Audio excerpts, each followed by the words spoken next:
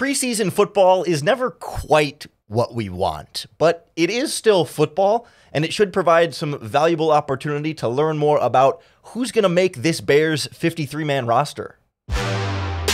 You are Locked On Bears, your daily Chicago Bears podcast. Part of the Locked On Podcast Network, your team every day.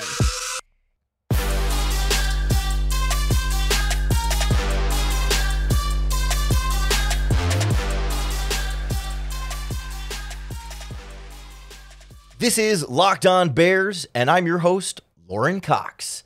I'm here to bring you your daily, in-depth Chicago Bears news and analysis. You can follow me on Twitter at CoxSports1. You can follow the podcast on Twitter at Locked On Bears. You can like Locked On Bears on Facebook, join the Locked On Bears Facebook group for even more Bears talk, and make sure you hit that subscribe button on the Locked On Bears YouTube channel to keep up with all of our video podcasts as well. Thanks for making Locked On Bears your first listen today. We're part of the Locked On Podcast Network, your team every day. Today's episode is brought to you by LinkedIn Jobs. LinkedIn Jobs helps you find the qualified candidates you want to talk to faster. Post your job for free at linkedin.com/lockedonnfl. That's linkedin.com/lockedonnfl to post your job for free. Terms and conditions apply. On the show today, we preview the Chicago Bears' first preseason game against the Tennessee Titans, specifically getting into what to watch for and kind of how to watch the preseason game in terms of like functionally what to look for, but also what not to put too much stock in and what not to really look out for, because it is real football and it's meaningful in terms of player evaluation, but it's not meaningful in every way. It's not a real game. It's not going to be perfectly replicable to what we'll see in the regular season. So we'll start with the starters, and namely Justin Fields, who Matt Eberflus says is going to play at least some in this game. We'll also look at some of the other key starting competitions and other rotations on this team for like real playing time in the regular season. And we'll wrap up with the rookies, particularly the rookies in the trenches that can be hard to get a sense of how they're doing at practice because it's practice, but in a real game, in real pads against a real opponent, we'll get a much better sense of what's going on with Darnell Wright, Gervon Dexter, and Zach Pickens in particular. But I want to start with Justin Fields because Matt Eberflus did not have to play Justin Fields in this first preseason game or any preseason game. Many teams do not play their starting quarterbacks in preseason games, in large part just due to the injury risk. There isn't any meaningful result or outcome from the game in terms of wins and losses. And so how much value do you get from playing your quarterback? Well, in terms of player development, it can be important to get them out on the field. And certainly that would seem to be the rationale behind Eberflus and the Bears staff as a whole, right? It's not his decision solely, but them deciding to play him. Even Eberflus said, like, we consulted with Getsy, we consulted with QB coach Andrew Janocko, kind of talked it over as a whole staff, and Fields is going to play. I don't think he's going to play much. Eberflus wouldn't say specifically, if he's going to have a specific snap limit or a snap range. I mean, he said he will have a range, but they're not going to tell us what the range is going to be. And he said that snap range is also going to vary by player and by starter and also kind of by drive. So the idea here is that, they're going to set a certain number, like it could be 7 to 12 snaps or 12 to 15 snaps or something along those lines.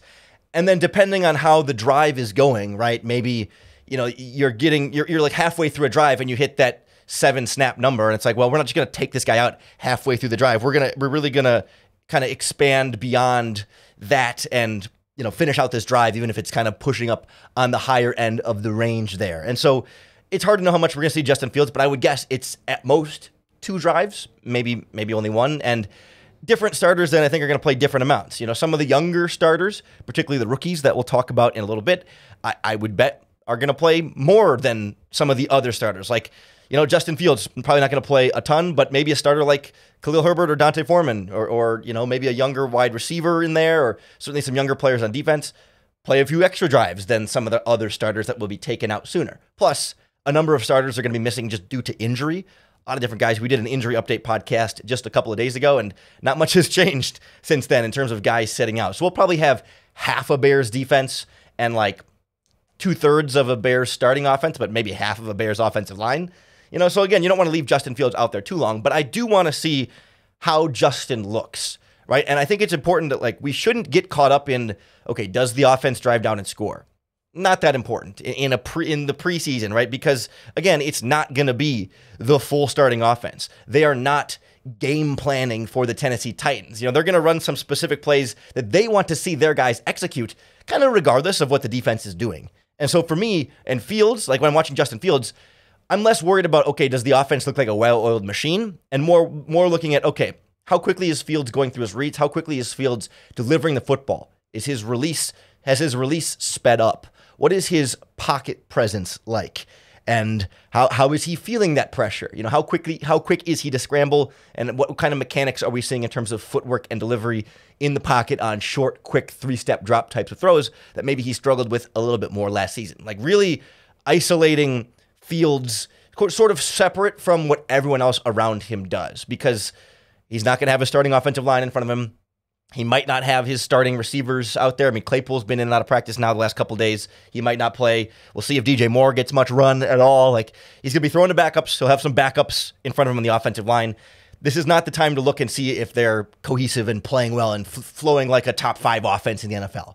This is the time to look at them individually and say, okay, how well did that wide receiver run that route? Was that a nice route by him? Whether the ball was thrown to him or not, whether the ball was accurate or not, did he create separation? Like, that's something you can look at, not whether like the whole operation came together perfectly, but did each individual piece of the operation handle their responsibility? If the offensive line, if the team blitzes and nobody picks up that guy, like, you might expect communication issues and things like that at this stage of the process, and that's not something to be super concerned of, like, oh, the Bears aren't ready for the regular season because, okay, like, the backup wide receiver was not on the same page with the QB, or the backup right guard was not on the same page with the rookie right tackle. Like that kind of stuff, less concerned about, especially in the first preseason game. More specifically, individually, how are they on their technique, their execution, fulfilling the responsibility individually that they were asked to do, and how kind of progress are we seeing from Fields and some of those other guys in that area. I'm also really curious to see how the playing time split is for guys that either are starters in a competition or aren't specifically starters, but guys that are going to be playing significant snaps this season in a rotation. In particular, there's a few positions like running back, wide receiver, cornerback, and linebacker that I really want to see how the Bears sparse out that playing time. And we'll kind of go through what to watch for at those spots next on Locked On Bears. The Locked On Bears podcast is brought to you by our friends at LinkedIn Jobs. These days, every new potential hire can feel like a high-stakes wager for your small business. You want to be 100% certain that you have access to the best qualified candidates available. That's why you have to check out LinkedIn Jobs. LinkedIn Jobs helps find the right people for your team faster and for free. Everyone is familiar with LinkedIn at this point. I'm on LinkedIn. You're probably on LinkedIn as well. And so you get yourself a very wide pool of qualified candidates. But the great thing is LinkedIn has some simple tools like screening questions that make it really easy to focus on just the candidates with the right skills and experience, so you can quickly prioritize who you'd like to interview and hire. That's why small businesses rate LinkedIn Jobs #1 versus their leading competitors. LinkedIn Jobs gives you the qualified candidates you want to talk to faster. Post your job for free at linkedin.com/lockedonnfl. That's linkedin.com/lockedonnfl to post your job for free. Terms and conditions apply. Well, I think Justin Fields and many of the starters are not going to play a ton. There's a few of those like starting spots that really truly do still feel up for grabs. Either it's wide open or there's enough of a competition still open where it can be anybody's game, especially if some guys start to play a lot better over time than others. And how the Bears choose to split those reps in this preseason game and the subsequent preseason games will tell us a lot more than the unofficial depth chart that the team put out. Like, first and foremost, those unofficial depth charts that the team put out are not usually something to put a ton of stock into. The coaches kind of throw it together. The PR people often kind of throw it together, and the coaches give it a quick once over and say, all right, close enough, good enough. Sometimes they want to send a message like putting Travis Gibson fourth or Kendall Vilder fourth, but otherwise, sometimes it's just kind of throwing guys in spots and not really getting too worried about it. How we see them used in the preseason, though, will tell us a lot.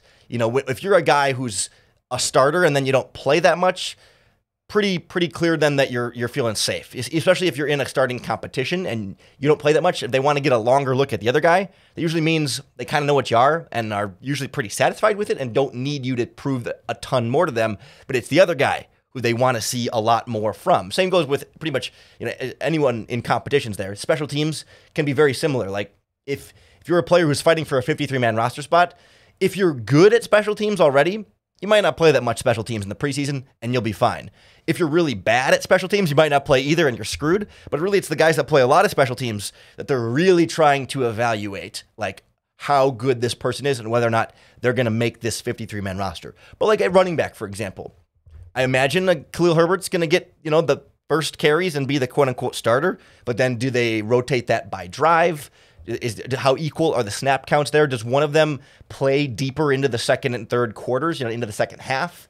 Does Khalil Herbert do the first 2 drives and he's out? Or do they alternate drives for the whole first half and then is the second half all Roschon Johnson then? Does Roschon Johnson get in that early rotation? Or is it very clearly just Herbert and Foreman back and forth and then Johnson once Foreman and Herbert are done, right? That'll give us some insight too into how potentially open that is and perhaps how big of a role we should expect Roschon Johnson to have right away. Certainly, I think his role is going to grow over time. And if he doesn't play until the second half of the preseason, that's no omen or indictment on what his ability will be. It just is the Bears narrowing it down a little bit more to Herbert versus Foreman as the true starters and Johnson not really being in the quote-unquote starting competition at that spot. So I'm curious to see how they ultimately split those up and how equal they are, or if there's a leaning in one direction or another. I am curious to see how wide receiver shakes out. Not that it's the starting jobs up for grabs, but everybody else. We know Moore, Claypool, Mooney at the top. Those are your big 3 wide receivers. They'll play the most. Claypool's probably not going to play in this game. We'll see injury-wise, and we'll see if Moore and Mooney play either. They both, Moore is a veteran and Mooney was injured. But anyway, more importantly, how much does the rookie Tyler Scott play? He's had a lot of dropped passes and dropped punts in training camp practices that certainly can be holding him back. Equinemius St. Brown, a guy who is well regarded for his blocking, but he does not guarantee any kind of spot on the 53-man roster. Dante Pettis is back at practice in pads. He was on the non-football injury list to start training camp and is definitely working from way behind there. But the offensive wide receiver depth chart goes pretty deep right now. You got Simba Webster. You got Velus Jones, of course. How big of an offensive role does he start to play in there? They signed Isaiah Ford at the start of training camp. He's been on NFL rosters before. And Aaron Cruikshank, the undrafted free agent, has been one of the guys who has drawn some praise for what he's been able to do at training camp. So those guys are all fighting for maybe 3 roster spots. And Velus Jones and Tyler Scott probably have 2 of them. And maybe Equinemius St. Brown makes that 6, and then that's your 6. Those guys, and what kind of playing time they get in this game, I think, will tell us a lot about how the Bears feel and what they're trying to evaluate in that group. There's also the starting cornerback battle right now. Tyreek Stevenson versus Terrell Smith, the 2 rookies. Smith has been injured, so he might not play in this preseason game, and then it would be presumably all Tyreek Stevenson getting the go as the starter, and maybe that won't end up answering that question for us a ton. But, Kindle Vildor was 4th on the unofficial depth chart. How early does he get into the game? Same with, why can't I think of Trevis Gibson, excuse me. Same with Trevis Gibson, 4th on the unofficial depth chart. Does that mean he's only going to play with the 4th stringers in the 4th quarter? No, he's probably going to play in the 2nd quarter. I think he'll rotate in with the starters. But still, how early they play with those guys and how much playing time those guys get compared to some of the other younger player on the roster will certainly go a long way there. And then there's quietly a big battle at linebacker. Because Jack Sanborn has been out with injury for a lot of training camp, Noah Sewell has been working with the starters and playing particularly well, and that one could go anybody's game. Sanborn was really kind of the hero, the fan favorite of last season. Sewell comes in as a rookie 5th-round pick from Oregon. Both guys have a lot of good instincts and certainly physicality at linebacker. Maybe both guys have some speed limitations at times, but curious to see if Sanborn is feeling healthy enough and plays in this game, or if it's all Sewell, and certainly how well Sewell does will go a long way. And he's just one of the rookies that I'm really curious to see in this kind of an environment with the pads on against a real opponent where, practice just isn't necessarily always the greatest measurement here. You could certainly pick some stuff up, but preseason game, when you actually don't like the opponent, it's not just your teammate, and you can actually hit the opposing quarterback, or vice versa, your quarterback can actually be hit. It's just like a little bit more of a stakes attached to it and a little bit more juice, and especially for rookies, it's their first NFL game. It's not a real game, but it's their first live game situation in an NFL stadium against an NFL opponent that you haven't been practicing up against each and every day at training camp. And so it's going to be a big opportunity for those guys to get their feet wet, feel the speed a little bit differently, and also then show us the kind of progress they've made from college to early on in their Bears career, and give us a better sense then of maybe what we can expect from them individually throughout their upcoming rookie season. In particular, I want to check in on the guys in the trenches, Darnell Wright, Gervon Dexter, and Zach Pickens, next on Locked On Bears. We're going to break down the film from this Chicago Bears preseason game in some exclusive breakdown videos for the Locked On Bears subtext group. So if you want some in-depth analysis with the visuals, we'll draw on it, we'll illustrate it, we'll break down the plays, the play calls, and what we're seeing from all of these key members of the Bears. You got to join the Locked On Bears subtext group. It's joinsubtext.com/LockedOnBears. It is $4.99 a month. It's an extra subscription. And what it is, it's an SMS text messaging platform. So you can text me directly. It goes right to me, to my phone, and you can ask me questions. I can respond directly to you. You can share your thoughts on the team, on what's going on, what we're seeing in the preseason game, and it gives you access to our subtext group. I've got basically like a Google Drive that I can upload all 22 videos to. I've got the full Bears games, all 22 on there from last season. We've got advanced charting and data from last year of Justin Fields throwing against different coverages, throwing different routes, receivers running different routes, Bears players in coverage, different personnel offensively, and so much more, all exclusively for Locked On Bears subtext members. The URL is joinsubtext.com/LockedOnBears. We have a unique Ngakoue breakdown, a Khalil Herbert breakdown, and coming up, Bears preseason week 1 breakdown will be in there as well. Joinsubtext.com/LockedOnBears. May end up starting with the rookies there. We'll see exactly what we see in the preseason game before I can tell you what we're going to break down exactly. But in particular, I want to see Darnell Wright from a technique standpoint. We knew coming out of Tennessee that he's a little bit on the rawer side. I don't think that's a word, but more raw side, rawer, where technique-wise, he had some bad habits in college in terms of like being off balance, bending at the waist, and lunging a little bit that he was able to recover from really well in college because he is so athletic. Like he's such a big, fast, strong freak.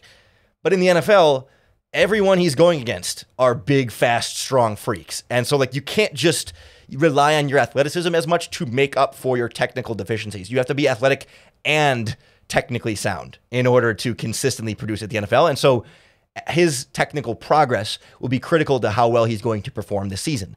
And I'm not expecting him to come into preseason week 1, a perfect fixed offensive tackle that's, perfection locked down, never going to make a mistake in technique, but just kind of more generally, how does it compare to what we saw from him in his college tape? Are we seeing progress there? He's also a guy who at training camp practices has had a number of false starts as the Bears have been trying to work different cadences, mix different things in, really like throwing a lot at them intentionally. So like, I'm not concerned about the false starts just yet, but let's see how that translates into game. Like Luke Getsy said, Wright hasn't been making the same mistake twice, just making the first mistake fairly often. So I think it's going to be important to see where his development is in that regard, and then how consistent we can expect him to be come week 1 in the regular season when the Bears will be relying on him. Same thing goes for the defensive line and Gervon Dexter, the second-round pick from Florida. Also, I think even more of a project than Darnell Wright comparatively, because the Bears have had to kind of rebuild his stance and his get-off, his release from the stance, essentially, from the ground up. At Florida, he was not asked to penetrate upfield and get between the linemen as quickly. And so the Bears have had to kind of teach him to do that and teach him where to put his feet in his hands and really kind of not restart, but retrain, kind of break some old habits and build some new ones in that regard to get him to be more explosive, because he's an explosive athlete. He's got size, strength, speed, and it's certainly tested well, but like you got to teach him how to use that better. And there's been fairly rave reviews of him at training camp, but I feel like there's a thing we kind of have I don't want to say a media bias. It's an outsider bias that guys who are big, fast, and strong tend to get rave reviews from people watching practice. Chase Claypool's the same way. Gervon Dexter's the same way. Like, we see that they're big, strong, and fast, and that's kind of the easiest thing to latch onto and to see and to have an observation about that. And it's a lot harder when you're watching practice to pick up on his technique, right? To pick up on how well he's using his hands, how quickly he's getting off the line of scrimmage. And we don't often hear that kind of stuff. And so, while we should be encouraged by all the positive things we've heard about Dexter and Wright and others, that's not surprising. It should be expected to me that, like, the guy who's humongous and really big and fast, like, he gets a lot of praise for that, but we already knew that about him, and we need to see the other aspects. I think the game will be a time we can slow it down, look at the technique a little bit closer, and see then what kind of progress he is, how raw it looks against a new opponent, and how much then we can expect for him to produce in the regular season. Same goes for Zach Pickens, who I think had a little bit more, should have a little bit of an easier transition to the NFL, but as a third-round pick, he's not as freakishly talented, right, as Gervon Dexter, but might be a little bit more technically sound at this point. Like, the skill set comparison is not one-to-one in this way, but the energy it gives me was that 2014 when the Bears drafted Ego Ferguson in the second round from LSU and Will Sutton in the fourth round from Arizona State, and Sutton came in and was a little bit more pro-ready and had some early production as a three-technique quick pass rusher who got into the backfield a few times. I don't think we're going to see quite that same dynamic, but it has that same kind of energy where I think Pickens may have a few more flashes as a rookie, whereas Dexter's going to take a little bit more time. Although the Bears have been playing Pickens a little more at nose tackle and Dexter a little more at three technique. They've both been playing both spots, but despite Pickens being smaller, they've had him start a little bit more at the nose tackle spot to kind of adjust to the pro game there and not be relied on so much in the premier pass rushing position of the three technique. And nose tackle forces you to be quicker with your hands because you're like much more closer right over the center. And so I think they see nose tackle as a better learning opportunity for Pickens, better for him to grow there, and then you can kick back out to three technique and kind of have, I think it's an easier transition or more like a more productive transition for him to like force him to work on some things at nose tackle that will then make him a better three technique because some of the other things he can do well may already translate better to three technique. So both guys are working at both, and I do want to see how the Bears choose to work those two guys and rotate them between those two positions and how much they play. Because let's not forget the 7th round defensive tackle, Zach Bell, Travis Bell. Ryan Poles raved about Travis Bell as a 7th round pick coming out of Kennesaw State? It's like super, super small school, first ever player drafted out of Kennesaw State, I think. But Ryan Poles says, this is my guy. Like, I'm absolutely think this guy is going to be great. I want to see what he does, how much he gets to play. Jalen Holmes is another guy who's flashed in this defensive line. They signed Bravion Roy, earlier this training camp. What can he do in this mix? And also one sleeper to throw out there, not a rookie, but Terrell Lewis, the edge rusher, has gotten rave reviews. DeAnthony Jones, the undrafted rookie free agent, another guy who has impressed at Bears training camp. And Dominic Robinson as well has earned higher playing time. So like a lot of these defensive linemen, I want to see how well they do, how well they rotate, and especially then the rookies in the trenches. They can't just be big, fast, and strong in these in game situations. Like, you got to be able to win against opponents that don't know you. And I think the Titans, I don't think the Titans have a particularly strong offensive line at this point, which should be a good matchup then for the Bears and these defensive linemen. I still want to see kind of individually, technique-wise, how well they're able to perform in this preseason game. Like I said, we'll break down all the preseason action, not only in video form, break down the film on the Locked On Bears subtext group, but always for free in the podcast on Monday after the preseason game. So make sure then you hit that subscribe button on YouTube or wherever you listen to podcasts. That's going to be the best way to keep up with all of our daily, in-depth Chicago Bears news and analysis. Thanks for making Locked On Bears your first listen today. We're part of the Locked On Podcast Network, your team every day. Really appreciate everyone who makes Locked On Bears your first listen. We love our everydayers that tune in each and every day. And of course, you have to tune back in not only for your Bears analysis, but of course, another opportunity to bear down.